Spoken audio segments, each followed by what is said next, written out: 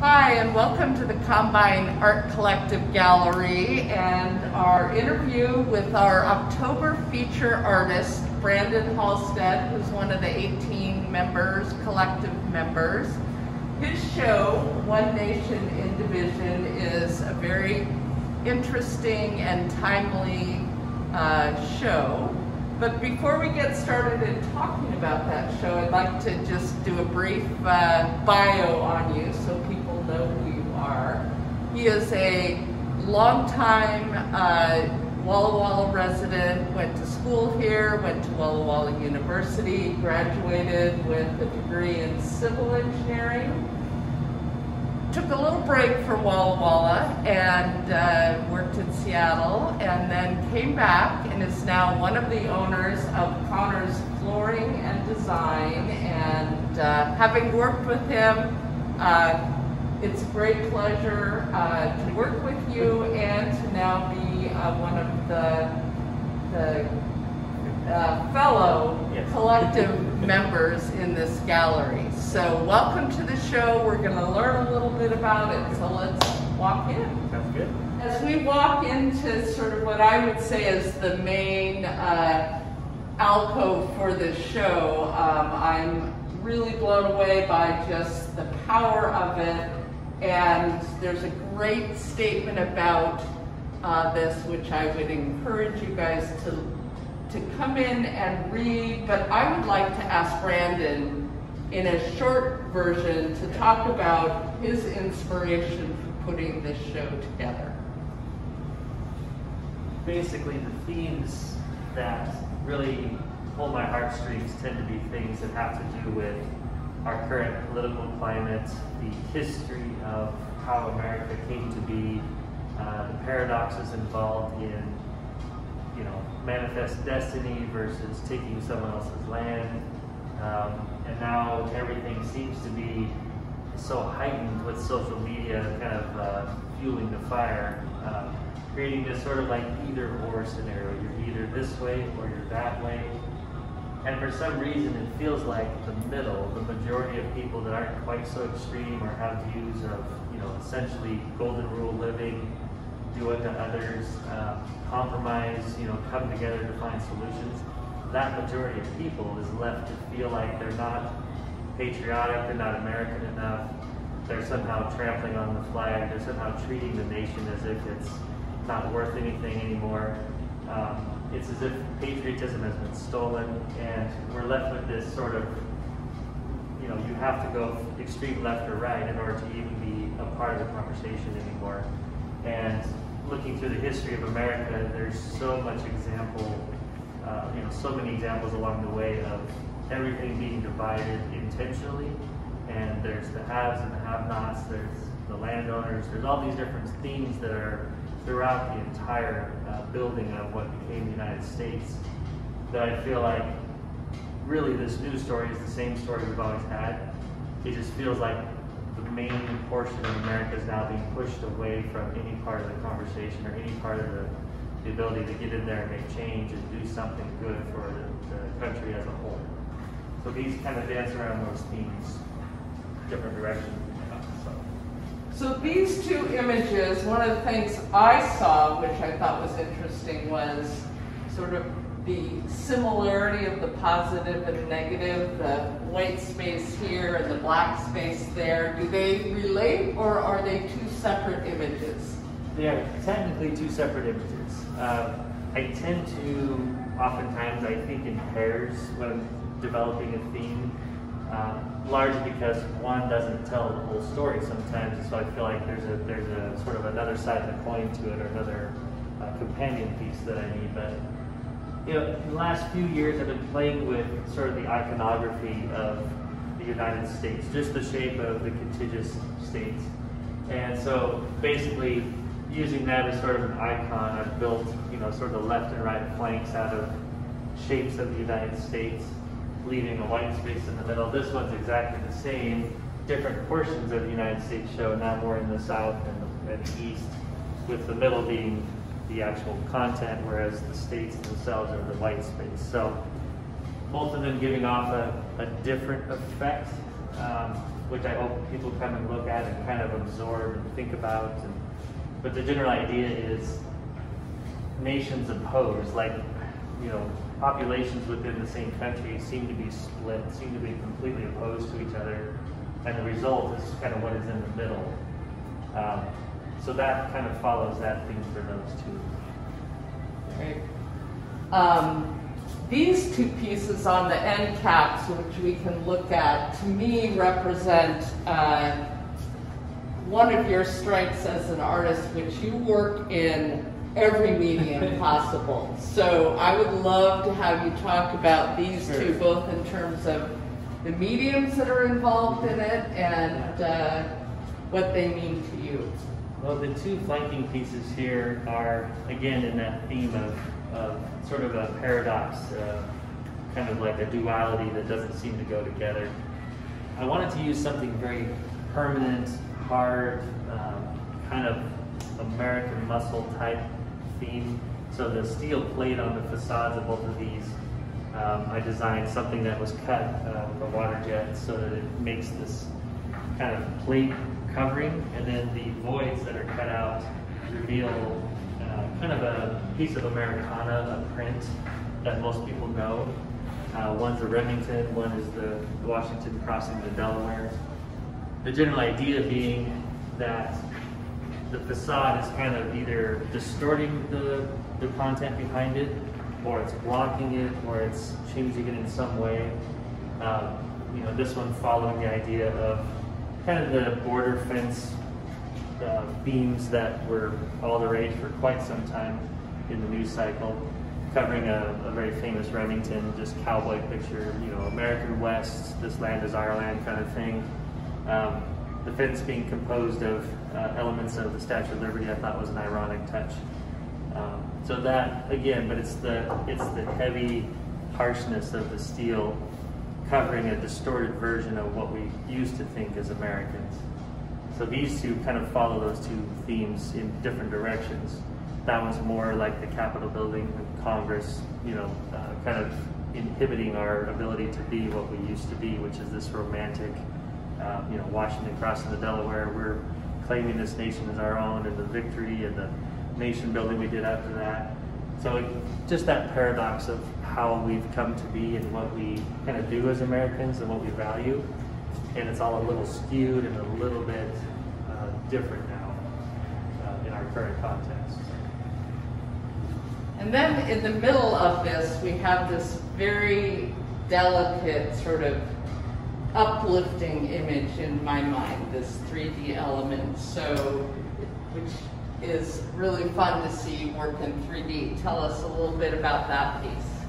So this piece plays with a few different themes. This is basically several wood platforms that I've put together and kind of painted in such a way. The butterfly theme on top, again with the iconography of kind of the contiguous United States, shape as both the wings of the butterfly. It was fun to play with the theme of sort of an empire. Pyramids tend to represent like a permanent empire, or at least so-called permanent empire. And then a butterfly sitting on top is very fleeting, is something that probably won't last long, it won't be there very long.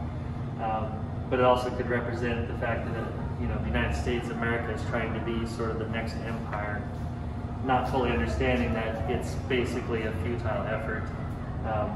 And, you know, just like these pyramid-based type empires, oftentimes they disappear for no reason. And I'm certainly not instigating that or wishing for that, but just this feeling of we think we're so permanent and so great, but who knows if we are. Could also build on the idea of chaos theory, butterfly flapping its wings in the woods, creating some other issue around the world. So there's lots of different themes built into this, but I enjoy playing with different types of materials and different formats that make you walk around it, make you see it from other angles, make you kind of think about, again, sort of a paradox, two different things that don't seem to go together, but putting them together makes you kind of wonder what the meaning is or what it's all about. And lastly, I want to talk about this really fun piece. Yes. You know, leave it to Brandon to come up with a game to play. So tell us about this. Sure. this one here started with trying to put different words together that all kind of were symmetric and felt like they all kind of go together as if you're reading a sentence. In doing so, I felt like it sort of formed this grid, kind of like a game board. And the more I played with different ideas, I came up with different ways to play the game, but I settled on a method that basically there's two outcomes to playing the game. Either you work together, you compromise, you trade places, and one of you ends up being successful, or essentially it'll end up being impossible to go anywhere. You'll have a stalemate of some sort and nobody wins. So I was feeling like it's an interesting kind of parallel to either the congressional approval process, lawmaking, things in the Senate, kind of our three-party or three-branch system, checks and balances, and how it's become so divisive and almost completely ineffective. So it's an interesting concept to see. I'd love to have people come in and just actually play the game just to see where it goes. But built it off of a few different materials. Really, to me, the materials are not the art in the piece, it's the thought process of thinking through the actual game itself. So I'm thinking that this piece right here might have been a sample from Connor's flooring and design. It could have started there. It's a lovely product. Yes, it is. Yeah, and the fun thing about working with materials that are so almost like commercial or built around a consumer-based world. I mean, everything on here is certainly not intended for this piece, but I bought it at local stores or I sourced it from local places. And it kind of is an example of just putting things together that have different effects on the viewer. Something as heavy as this piece of quartz, and playing with these gold and silver game pieces, there's a certain feel to it, a certain action to it. Putting the green felt in the back of this, made it feel like a poker table. I mean, just a lot of elements I was trying to build around this idea of solid, unique, a nice, classy way to display what's on top of this game board, the words and the information I'm sharing, along with the idea that when you play this, you get to feel what happens, what the words are basically describing. So that was kind of a fun way to play with different materials and try to pull something together that actually looked like could be a game board, a game piece, and yet also keep it in the realm of what I like to do for art as well. So, yeah. Great. So last, not related to this, but you want to talk about these? I do. All right. Last yes. pieces in the actual body of the show. These two pieces, I really enjoy graphic design as well. I enjoy doing things that are very simple and straightforward. Sometimes that's difficult to do because simplistic is often harder to pull off. I found this canvas at a store on clearance and it was already painted gold. And I was like, okay, I can buy that and use it for something. But the more I thought about it in our current context of our world, I enjoy the fact that gold means something completely different now than it used to. One, it's not valued as much as it used to be. The gold standard is kind of disappearing. But also, in our current political system, with our current leader, there's so much emphasis on gold everything. Gold is kind of his trademark. And I thought it'd be interesting to try to boil down the most simple possible statement with just two elements, just the red and the gold. And so it comes off pretty direct when you really read it right. The one above it here was again dealing with border issues. And so again, it's a graphic effect that I enjoy to create. This is the border with Mexico, basically, where the border wall would or could go at some point. And so I was playing with the idea of a graph where this kind of looks like a declining something. I didn't put anything on the left or right, or left or the bottom, to tell you what's going up or down or what meters there are. But it was fun to play with that idea of just a simple, this is the border, this is what it looks like, and then you put it on a graph and it changes the whole effect. So again, sort of that graphic effect, trying to be as direct and straightforward as possible, which is something I have to challenge myself with, because I'm usually a little bit more elaborate and over the top. So, so that was kind of part of the theme of these here. So, yeah, that's the last one. Well, and the last thing that I want to say is that I'm very jealous of your signature chop. Oh. Because it is so, it's so you, and it's just so simple and direct, and it's beautiful, and it doesn't matter where you place it on your piece of work. It adds to it versus oftentimes artist signatures, I think, take away from it. So it's all part of your attention to detail. That's very kind of you. I was hoping people would notice where I signed those two, because I signed right in the middle. Yeah. Kind of reinforcing the idea of there's a middle ground. There's the middle majority is somewhere out there, and what is being divided kind of causes the middle to have trouble. So I placed myself in the middle, just as a way to kind of symbolize that sort of dichotomy of left and right, split, different opinions in each stream. And I'm like, no, I'm right here. So that was kind of fun to play with too. So, right. But. Well, I hope that you will all come in and just spend some time. We actually, for the first time, have a bench in our gallery, and it's here specifically because we feel like this show is powerful and you really need a place to sit and think about it.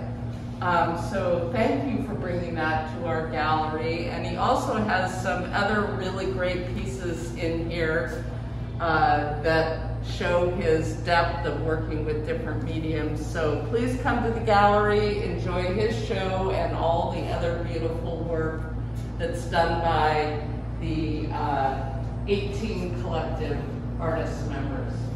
Look forward to seeing you. Thank you.